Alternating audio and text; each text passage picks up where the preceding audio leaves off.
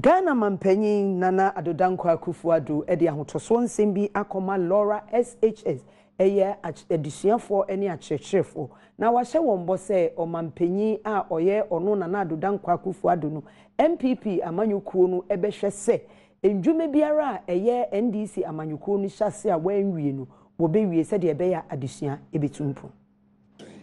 I want to announce that I have set in motion procurement processes under the Ghana Education Trust Fund for the construction of a new assembly hall complex for Laura Senior High School. And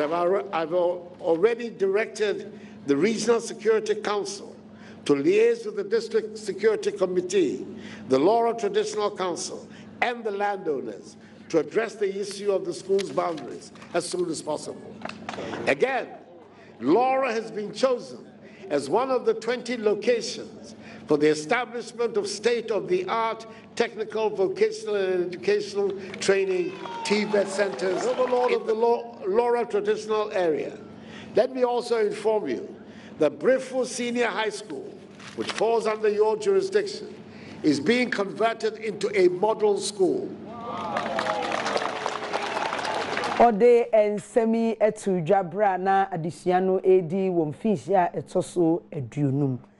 Omampanyi abedi echire Dr. Mahmoud Bahumia akwakohye adwumayefo a wowo etifido eye na lerigu enkran a wonwo ye adwuma wo Baptist Medical Center se ekwa wo faso ye adwuma na yade a eso anipa enti wonhwe ene wanto no ejeje mu wonkoso a endi wodwuma no ewo kwan so.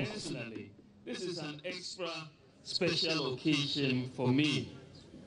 because this hospital has been established through the combined efforts of quite a number of people,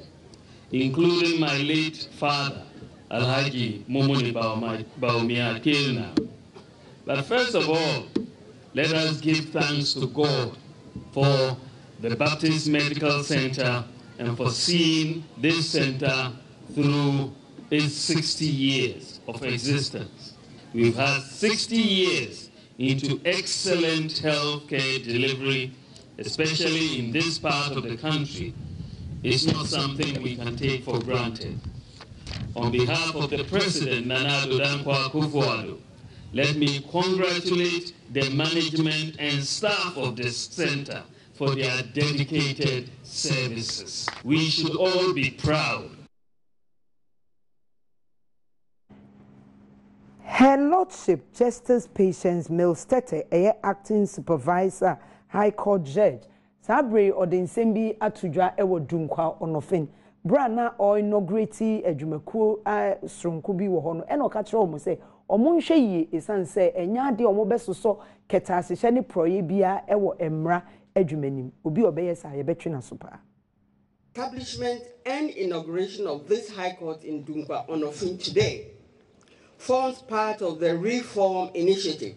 of the Judicial Service of Ghana. I would like to remind staff members of this court that most clients who patronize our services are often in physical and emotional distress. They need comfort and help as they turn to the courts for justice. Harassment in all its various manifestations, including threats and extorting of money from persons who throng the calls for redress, is a most reprehensible way to treat our people. Osuafo abedi akire a wonfinfin mantem Thomas Ejebafo enso edi tudwa se eye na nigye pii se asende bia atumi abepie dumpa ofen se de ebeboa ema omanfo enkokwa atenten se wokwa akopɛ atentene ne asam papa se na me kan no de mpenifo e kan ho nyina kan no ene no asam o se ekɔ high court no ene yamfo kan firi dumpa ni enko Cape Coast. Emuha ena Deputy Central Regional Minister Thomas Ejebafo enso echire nani so ewo sede nani age enam ses abri obi entu kwantenten enkope atentene seye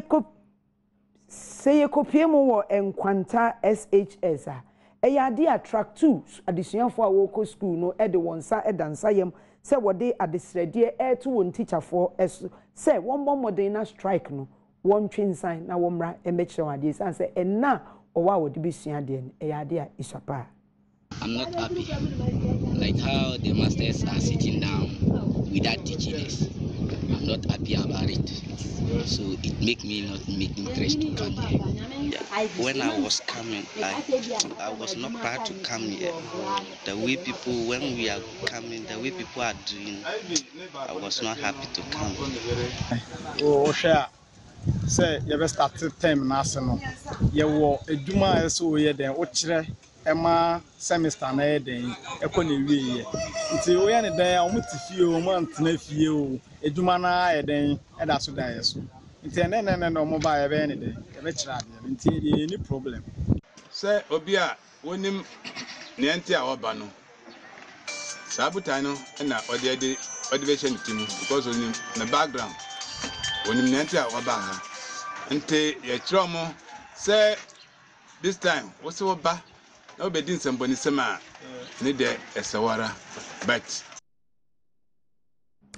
Collectors bedi akon a oye church ni ena odia nkranche se ma hotoso ama school fo ni se kwan bia so no obeba aba be kire wade na emo adesuafo no enye ahweyie yenko pie mu wo bosome frɛ ho ɛhɔ enenne koko akuafo a wo hɔ ɛwɔ mu se ɛhɔ no enye bia wota adua koko de nanso anije se ma akwa kopie mu ni se wo mrɛ ena wanya koko aba a wode bedua yeye koko nezo eboa mekuafo free etuma omo afrase no ma nhyase ntemte empem wo ha ena me nezre de ma ekuafo free afiwe mahase ma chamienu ensuta area meko biebi wo ho a yekoye nezre no bi wo ho ma yema se ho no meko nezre 200,000 ena me dose capital hanso yesiwa no ma yema se hanso ye nezre 300,000 to 500,000 cedis ena me ba beye sa afiwe we ni ma efri sabre ya kosi December na mawie no ma hye mekuafo no kura se memom koko papa a wodua na wodɔ ho a emfemienu pɛ ebeso entimi 4 years ebeso no na mama mekuafo no nya koko na omanya me ho mfaso na omanya na na adodan kwakufo do ho mfaso na omaka se ye koko a ye tugu kwan enne MPP adawromenti ye nya koko na hyem we ye Raya Danso a oye district chief executive ena ode na nudi sem atudwa no ye gidi se koko ni dia fiwe ebeba dodo se de ebe ya chocolate ni so ebe ye fofofo aha ene ye de kase ni bisi kai se bedwam eto aso